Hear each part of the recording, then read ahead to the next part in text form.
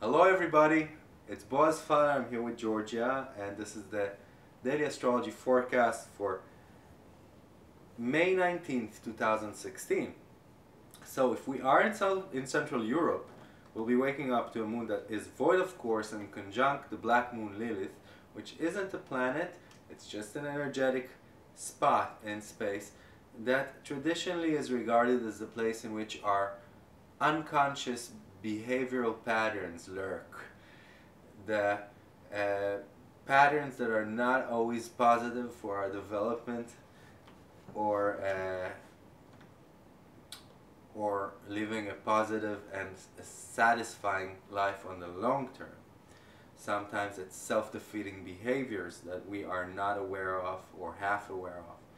And when the moon is void of course, first of all, it's not a good day to initiate things. It's a good day to just maintain whatever is already there. And it's conjuncting Lilith, the black moon Lilith. There's two Liliths in the sky. It's a day in which that square between Saturn and Jupiter tension is really heightened. We have an exact square in the sky between Saturn and Jupiter, and this conjunction of the moon to the black moon Lilith heightens that tension between them, that says that on the one hand we really feel like we need a vacation, we really want to do something new, we want to forget about our responsibilities and just enjoy ourselves, not regarding the long-term consequences.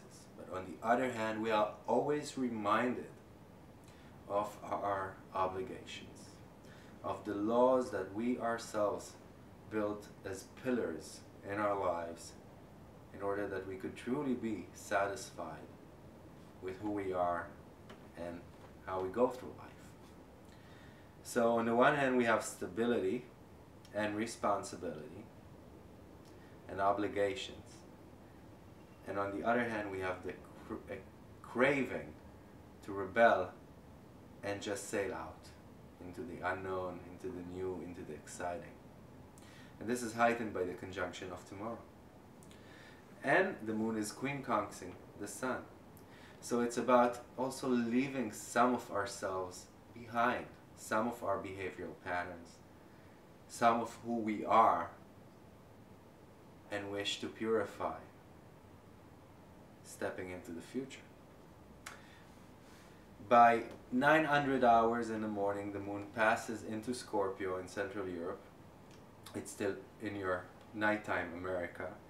And then it's unaspected for the whole day.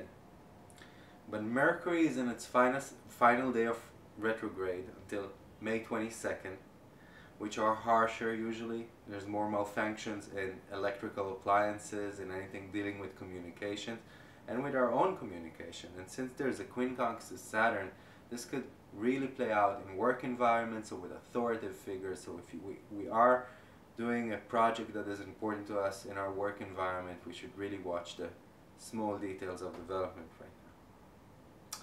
So, thank you for listening. May we have a positive day and learn that keeping our own rules is the only way that we could truly be free. Thank you and goodbye.